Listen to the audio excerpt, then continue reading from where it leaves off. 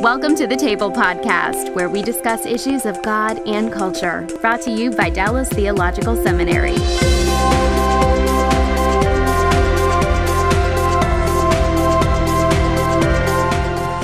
Welcome to the Table. We discuss issues of God and culture. I'm Darrell Bock, Executive Director for Cultural Engagement at the Hendrick Center at Dallas Theological Seminary. And our topic today is biblical masculinity. We're going to try and discuss how Scripture portrays the role of men in Scripture, and as a result, of course, the relationship between men and women in the design of God.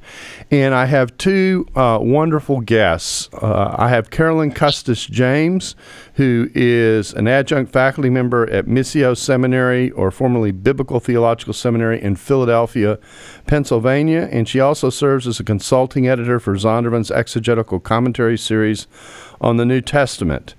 And then with her, and they're both on Skype, so this is kind of a new gig for us. We normally have someone in the studio.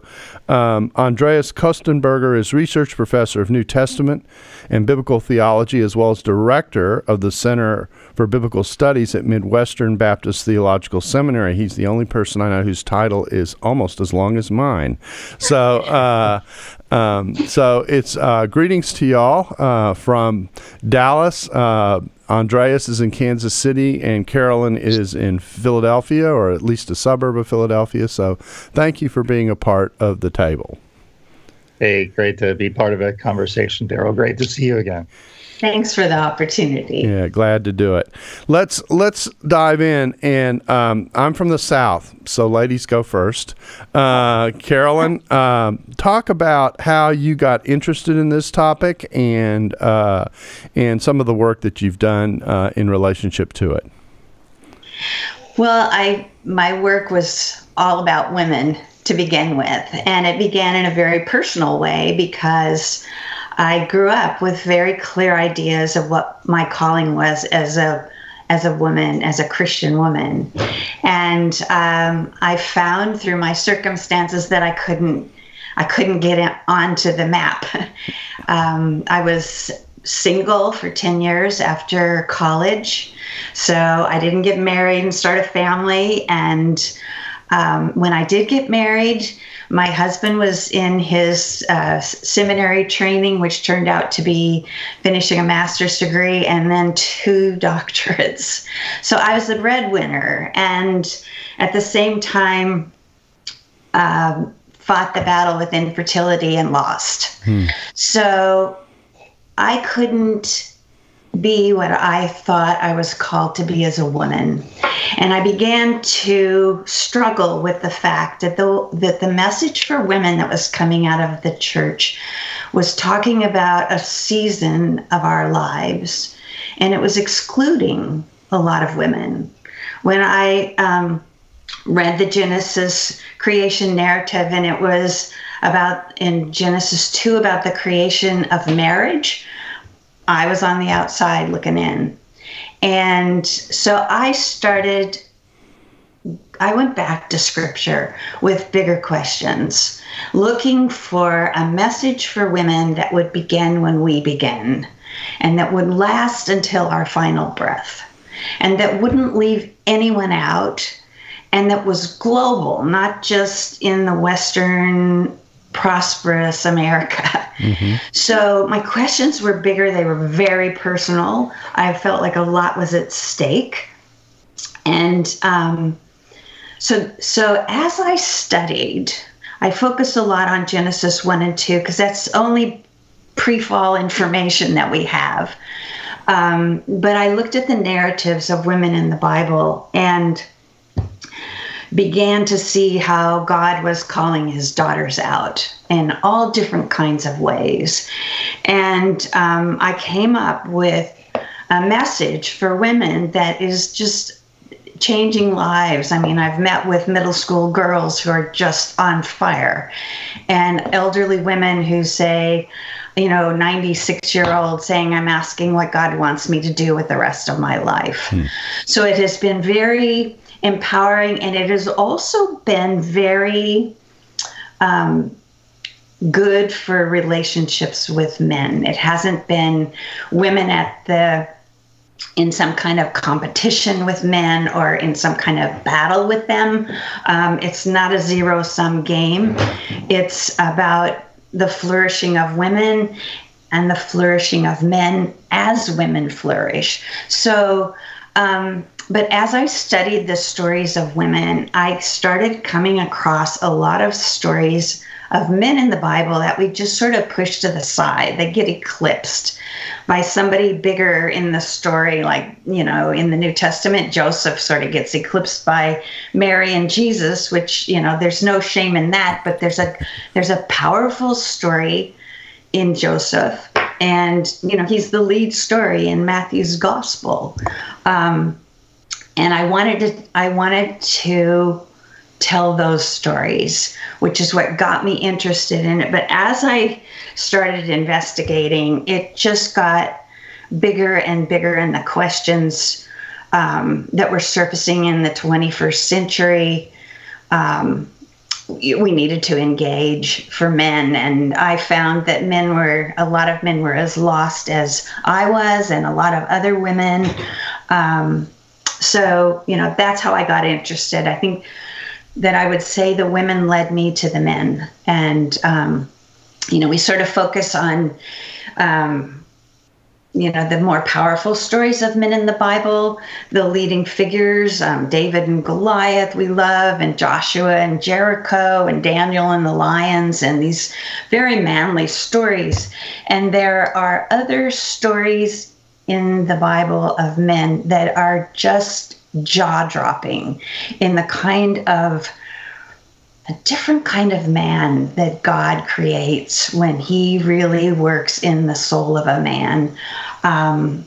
So that's what I did. And as I studied it, I zeroed in on patriarchy, and I can talk about that later and how important that became. So, but anyway, I think women led me to the men, and I could see that the same kinds of struggles that women were going through, there was a parallel kind of struggle that men were going through. It's the gamut. One of the things that I talked about with women was that the trafficking of women, and are you completely demolished as a human being, or is your identity, meaning, and purpose intact because of what God has done? And I found that 30% of humans that are trafficked are men and boys, which they're trafficked for sex or for forced labor or to be soldiers. And I asked a friend who works for the U.S. Census Bureau to give me a sense of what that was. And she came back to me and said it's roughly the population of New York City proper. Well, thanks, Carolyn, for letting us know kind of the background to your story. And Andreas, how did you manage to get into this topic as well? Well, to get one thing out of the way, Darrell, I'm certainly not a world-renowned expert on masculinity. So okay. I'm able, I'm primarily a biblical scholar who loves God's word, and certainly affirm that who we are as men and women is foundational and is an integral part of who we are. And it's simply too important a topic to ignore or to neglect. I was converted fairly radically in my early 20s, and started reading the Bible for the first time at that time, and came from a broken home. My parents were divorced, and so in many ways, I lacked role models. My father was an absentee father, and so I, certainly moving toward marriage and having a family, and as a new Christian, I desperately searched God's word just for what God's design for man and woman was. Now, looking back, my wife and Margaret and I have been married for almost 30 years. We have 4 children, 2 girls and 2 boys who are mostly grown. I say mostly grown. We still have a 17-year-old who's a senior in high school right now. So as a husband and then as a father, I had to ask myself, how do I love my wife? How am I a good father, both to my girls and to my boys? I discovered that's a little bit different in both cases, especially my boys are younger, how to encourage them to be spiritual leaders in relationships with girls and how to be responsible, how to learn to walk in the Spirit and so forth. So you mentioned my wife and I wrote a book together, God's Design for Man and Woman. We actually met in seminary. And so from early on in our relationship, we started having those theological conversations. I'm more directly in biblical studies, especially the New Testament. She's more interested in systematic theology and apologetics and hermeneutics. She has a PhD in the area of systematic theology. So we're partners when it comes to writing and ministry, and we really enjoy that together. We most recently wrote a book called Equipping for Life, which is a book on parenting. And so it's very much part of who we are. Like Carolyn, we like the stories in the Bible, but I think what we do in our book, God's Design for Man and Woman, is it's a biblical theological survey. So we basically go from Genesis through Revelation and pretty much look at God's design in 4 stages. First of all, as Carolyn mentioned, Genesis 1 and 2, the pre-fall creation design of God, and then, of course, the second movement in salvation history, the fall, and the way in which God's design was in some ways distorted or corrupted. And then later in Christ, redemption, the very important question. So what happens to our gender identities, our gender roles when we become Christians? What was Christ's purpose in redemption in terms of restoring the original design for which we're created, and then finally consummation, which is still the future. So we found kind of like the 4 spiritual laws. When we talk about God's design for man and woman, we have those 4 movements in Scripture, and we found it's helpful to explain to people God's design based on those 4 movements. Okay, well, that kind of lays the groundwork and actually makes up for a nice transition. So let's talk about the early chapters of Genesis, and here is kind of the question I want to ask, and that is, when we look at the creation, and I'm gonna make some statements. I'll let you all react to them. When we look at the creation, what we see in chapter 1 is the idea that the image of God is reflected both in the creation of the man and in the creation of the woman, that they together, male and female, are made in the image of God. And so we get that in the first chapter, and we see this element of design that seems to have them both together as stewards. I like to say that one of the words that I didn't come to appreciate until I was 20 years into teaching New Testament was the idea that we are called to steward the creation well together, and that actually the point of design is to be able to do that.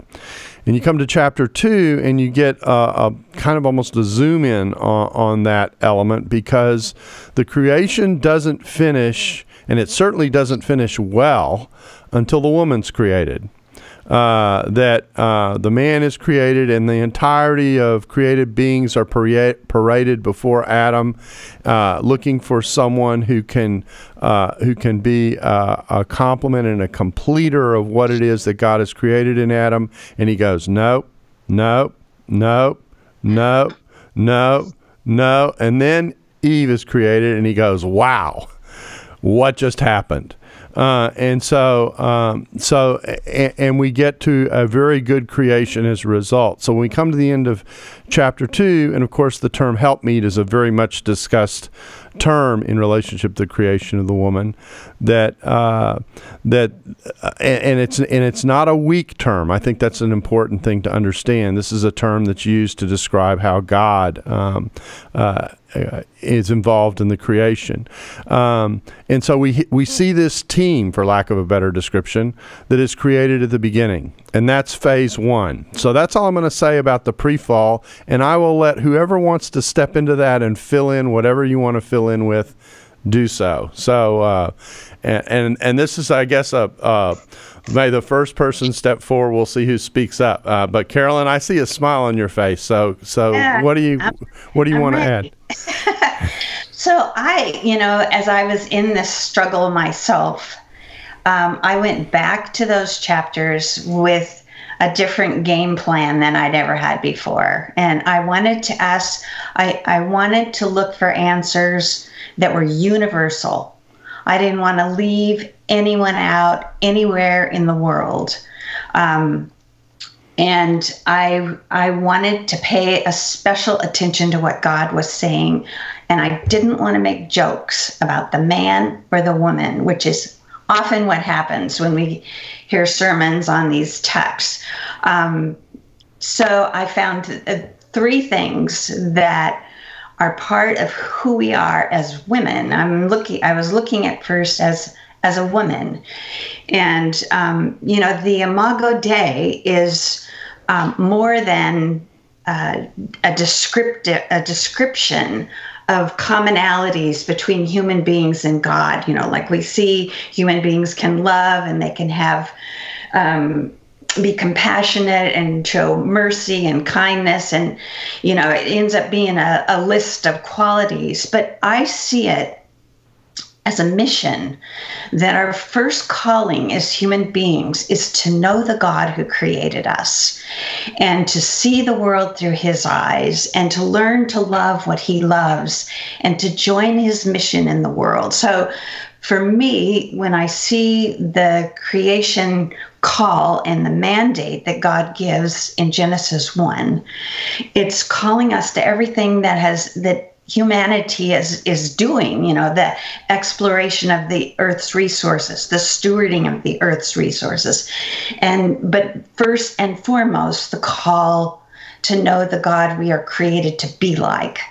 I often use the example of Hollywood actors who are image bearers, especially when they're called to portray somebody we all know, like Queen Elizabeth, Helen Mirren did, that's image bearing, and that they study the person that they're to emulate, and then they practice being what that person is like. So that was the first thing. The second thing that you read in chapter 1 is that when God commissions his sons and daughters to this global mandate, that he blesses them and he sends them out to do the work together. And I've called this the blessed alliance, that God created his sons and daughters to do his work and to do it together. And in the creation of the woman, I became especially focused on the language for the woman, the Ezer Konegdo. And I think it's important to make the point that God is not fixing something, that there's nothing wrong with the man, that the man is a masterpiece. He's created him at the climax of his creative activity, and he's just finished naming the animals, which is the beginning of science.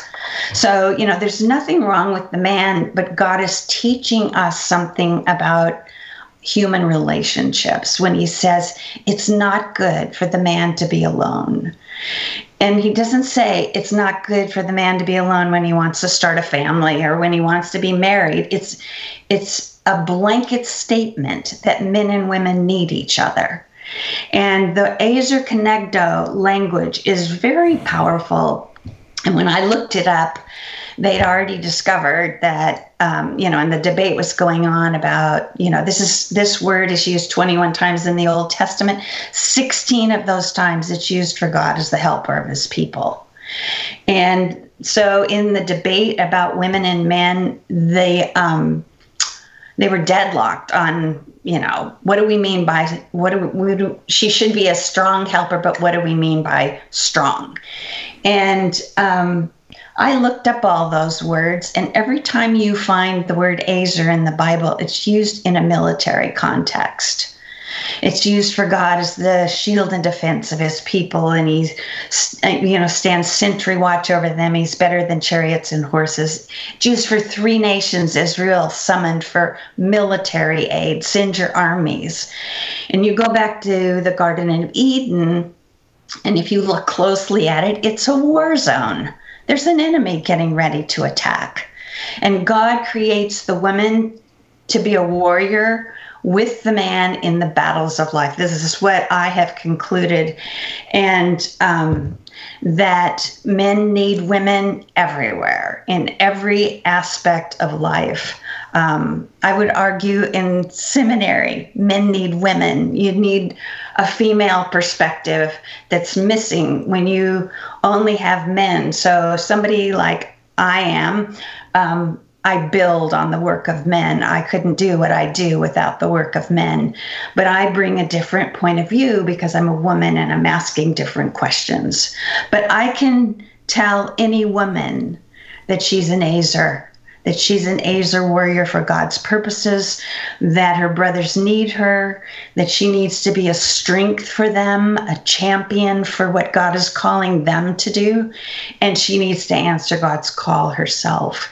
So the third area, and I'm gonna ask you to be a little bit briefer so we can get to Andreas. So what's the third? The blessed alliance. The 3 things are that you're God's image bearer, that you are called to be an Azer warrior, and that you belong in the blessed alliance. Okay, and that's a nice foundation, Andreas. Tell us what else you see in that pre-fall condition. Right. Well,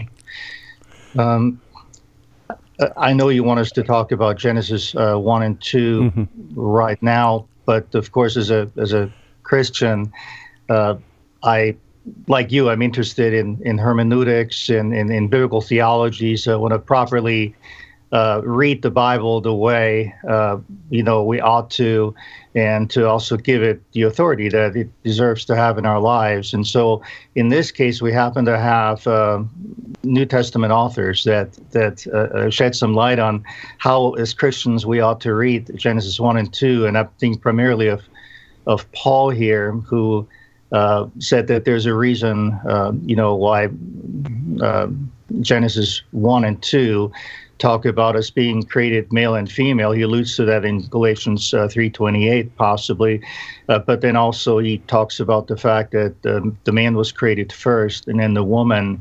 And he draws from that in 1 Timothy 2:12, also in 1 Corinthians 11:8 and 9, certain implications with regard to the male and female identity individually in relation to each other, the roles they have, and perhaps another important factor there is that he refers to Christ as the second Adam.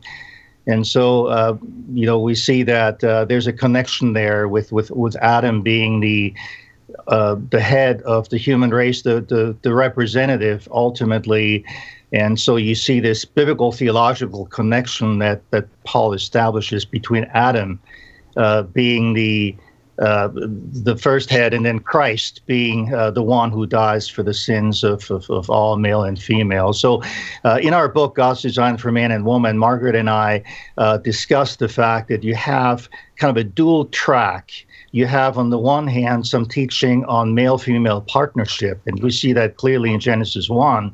They're jointly called to multiply, to fill the earth, to subdue it. And for God as his representatives being created in his image, which I take to mean primarily that they represent him and exercise representative stewardship and role. And then secondly, I see this, and we see this pattern of male leadership that's also pervasive. So, the way we read the Bible, you see it going from Adam to the the patriarchs then delivers, national delivers like Moses or Joshua.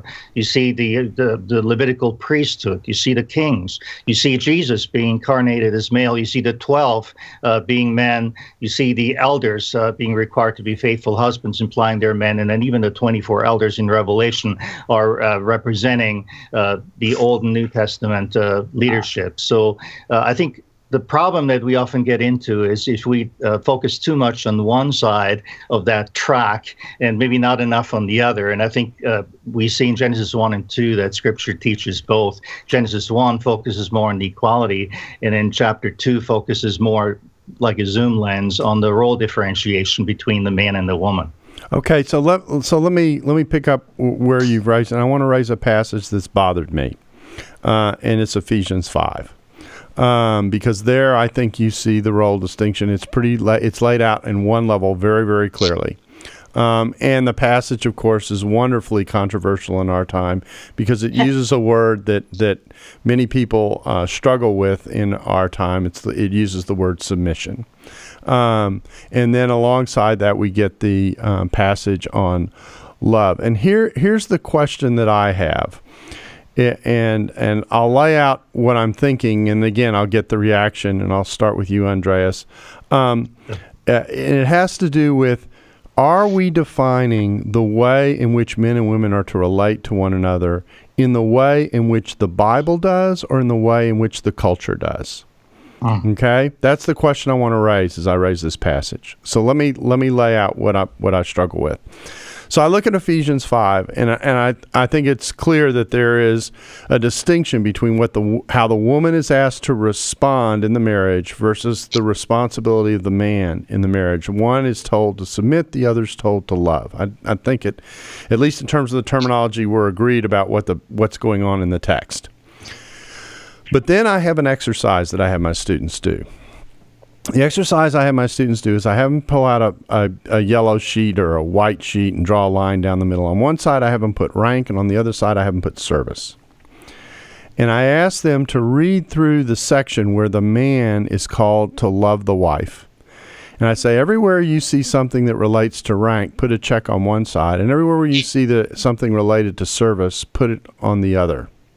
And I give them time to go through this exercise to, walk through the passage. And what inevitably happens is that, and you all know this, what inevitably happens is that the service side is literally cluttered with checks and phrases. And the rank side basically has the one, the term head. That's basically, if anything shows up on that side, that's the check that shows up. And the question that I ask is this, and this is the question I'm going to ask you. And that is, in the midst of talking about how we tend to talk about leadership and direction and all those kinds of things, rank and hierarchy and all those terms, how is the hierarchy and the exercise of the hierarchy, how's it supposed to function according to the way Scripture lays it out? Because the example is the way Christ gave himself for the church, that he nurtures the body, that he's one flesh part of, etc. So how do we balance? You talked about two tracks, Andreas. How do we balance? And this gets into our question about biblical masculinity, it seems to me, pretty directly. How do we balance the role that at least many in evangelicalism see the man as having with the detail of the way in which that is described when it's actually laid out for us? Yeah. First of all, I certainly resonate with your caution and my own understanding that we tend to, especially in an area like this, read our experience into Scripture or, our culture. Obviously, as you mentioned, is a very controversial issue.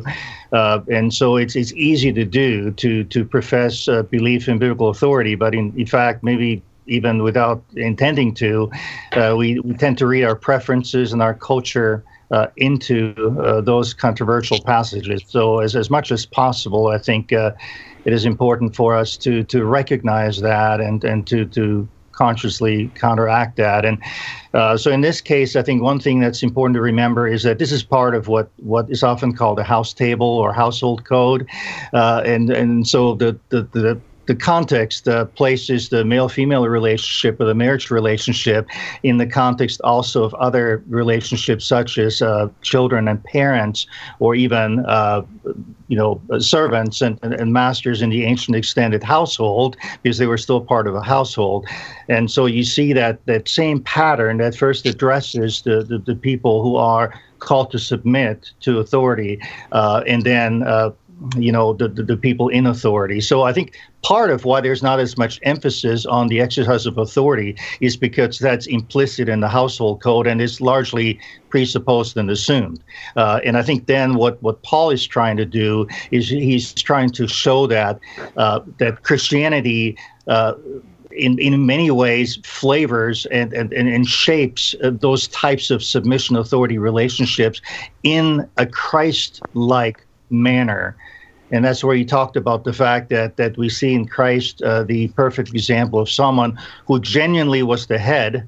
And so that's undisputed. Paul didn't feel a need to argue for that. He's the head of a church, and he looking at Ephesians, one thing that transformed me is to read Ephesians 5 in the context of the entire letter, because there's a lot already. You mentioned the word head. Well, that's first mentioned in chapter 1. So I certainly would challenge and encourage our readers to not start in chapter 5, to start in chapter 1 and read, chapter 5 in light of that. So, and there, your students are right. The passage implores men to use their God-given privilege as leaders in the marriage relationship to serve their wives, to nurture them. I certainly, for myself, I tried to reciprocate my wife supporting me through seminary by supporting her and watching the children and being a research assistant so she could get her PhD and explore and reach her full intellectual and spiritual potential. So I think there's plenty for us men to learn that masculinity in many ways means servanthood. Carolyn? Yeah, I mean, I think that's really important, and I love what you've done for your wife.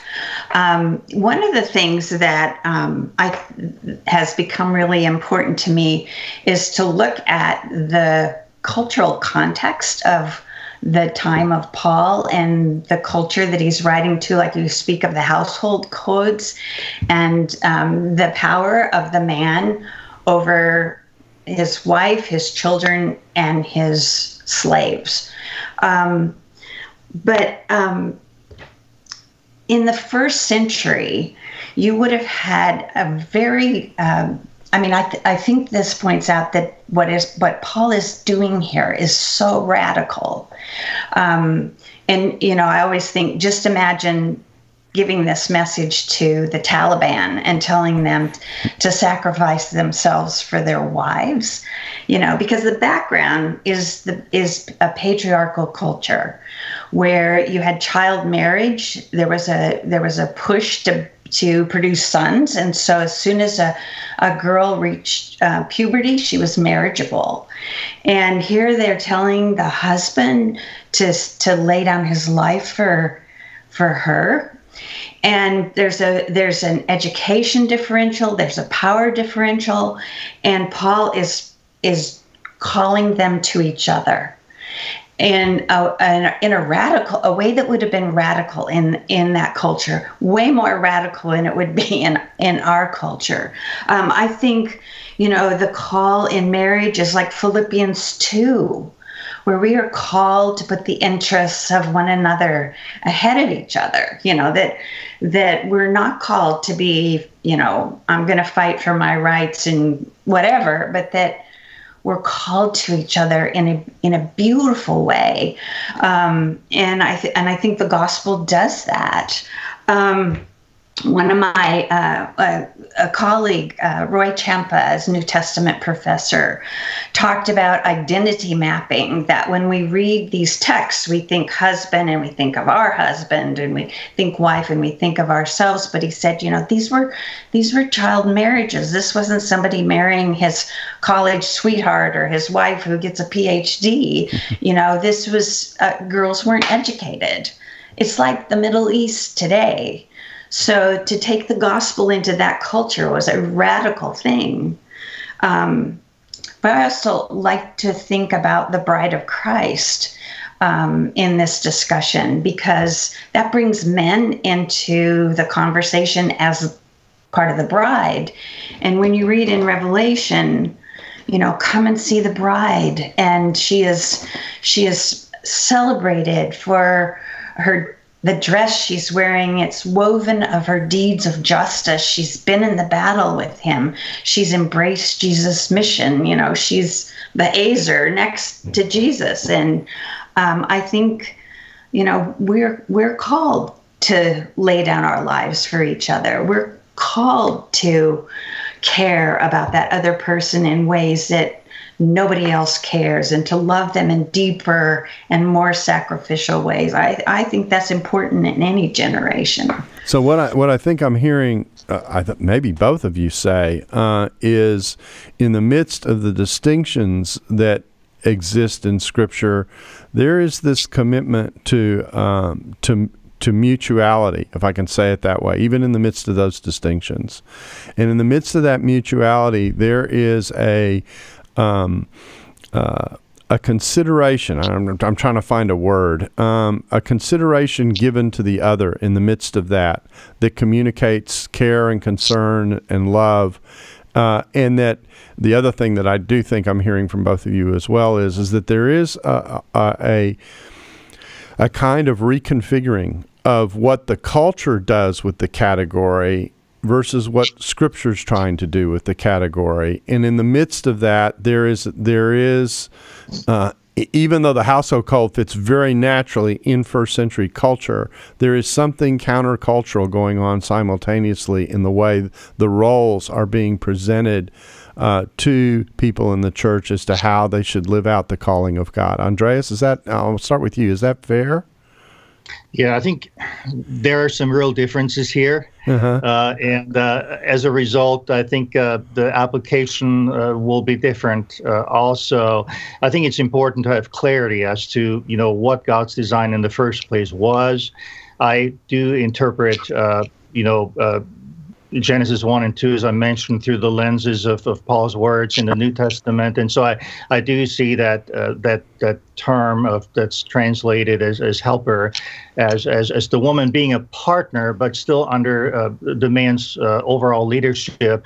But I do agree that, even though the man was created as a leader, which I tend to think refers to him also as the provider, as the protector, that the fall distorted that, and the culture sometimes picks up on the distorted image of masculinity as aggressive, or as robbing the woman of her dignity and of transgressing those boundaries. And so Christ and redemption in Him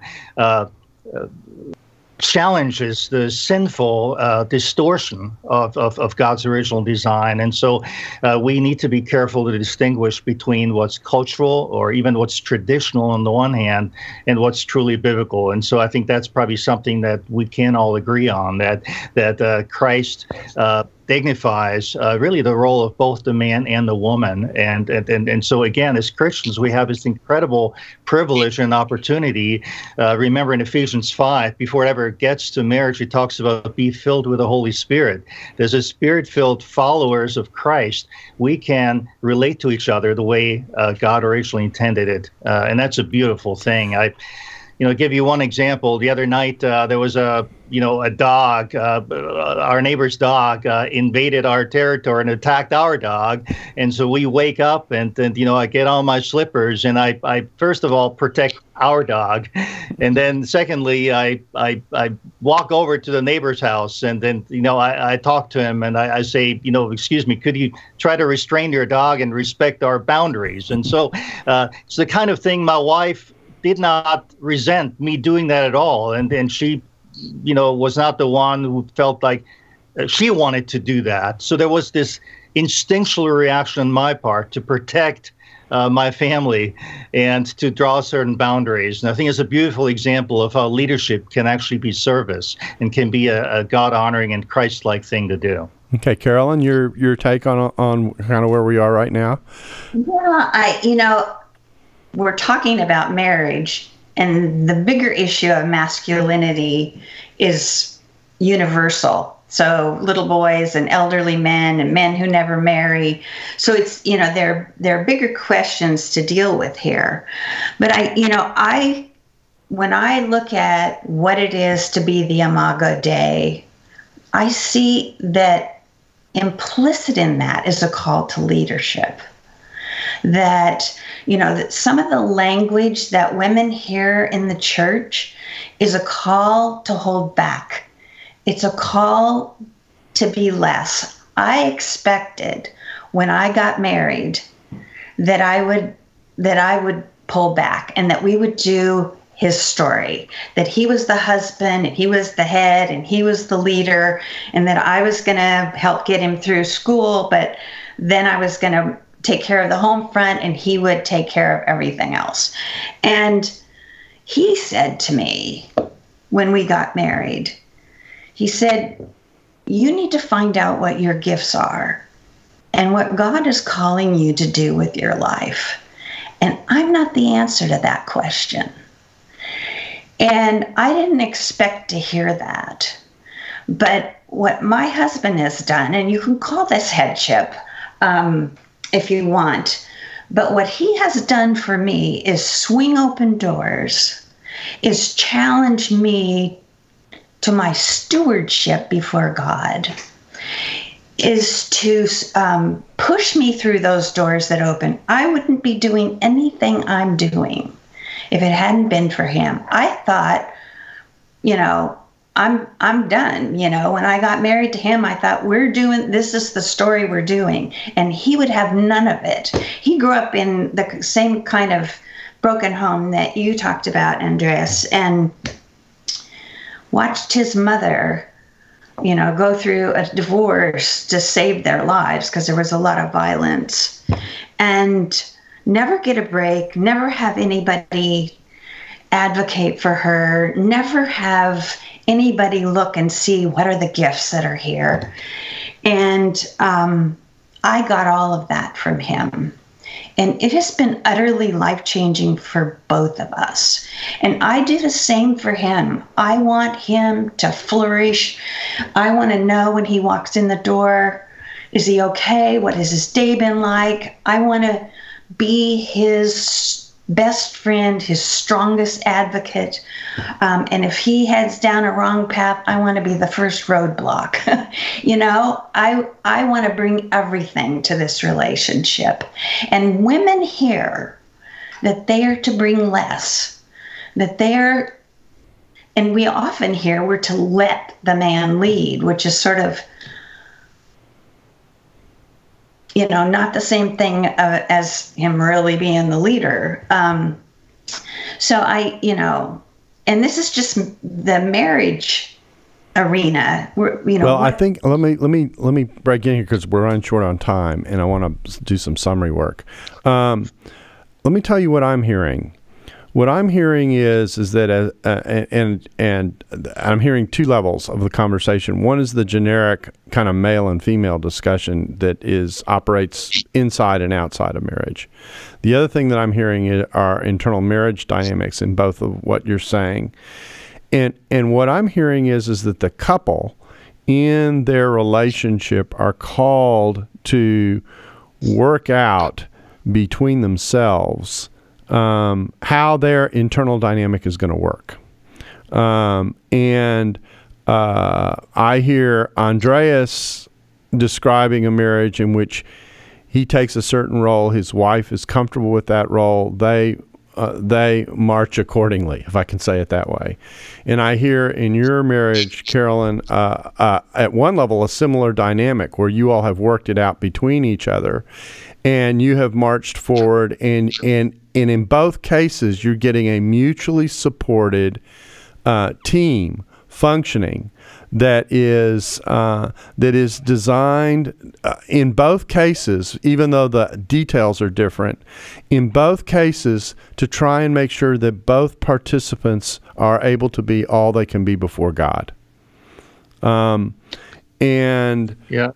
if I can maybe just interject, Yeah. I think Carolyn mentioned earlier that, we live in a broken world, and so we do talk about God's creation ideal and design, but there's, of course, many who might be listening who do struggle, maybe single parents or couples struggling with infertility or even temporarily where one of the two goes to grad school or college or seminary, and the other supports them during that time. And so I think I want to be clear that things in this world, in many ways, we struggle with making things work as best as we can in light of what Scripture teaches, and that may not always be perfect or even doable in a given situation. So in many ways, this is more something that's kind of aspirational, or something that we strive toward rather than we have and the arrived. additional level on top of that is that as Christians, of course, what we're striving towards is the example of a redemptive relationship in which Christ has come into the space of dealing with sin and fallenness and coming short, and challenging us to be all we have been created to be. And so in the midst of certainly what is not a perfect world, and we do all struggle, there is this aspiration that is set for us, that is the target that we're aiming after and what we're trying to draw ever and ever closer to. Well, believe it or not, our time is gone. And we actually, I feel like we just barely got started. But I do want to thank you all for coming in and sharing your take on this topic. I think it's interesting to have seen kind of the give and take on the one hand, and yet on the other, this recognition that what Christ is doing among believers is ultimately designed to make sure that men and women are able to flourish before Him in ways in which we are able to live out the way God has designed us and called us in terms of who we're supposed to be. So let me thank you all again for helping us with this discussion. If you're on the other side listening to this, I know we just got started in terms of talking about it, so give us some grace because it is a complicated topic, and it's become more complicated, I think, and yet I think the aspiration and the goal is so important that it's an important discussion to be engaged in and to be reflecting about, and hopefully that's what we've been able to do for the listener today. So thank you, Carolyn. Thank you, Andreas, for helping us with this. Thank you, Darrell, for moderating this very important discussion. I know you've had a burden for this for many years. Yeah. And I want to thank you for joining us on the table. We hope you'll join us again soon. Thanks for listening to the Table Podcast. For more podcasts like this one, visit dts.edu/the table. Dallas Theological Seminary. Teach truth, love well.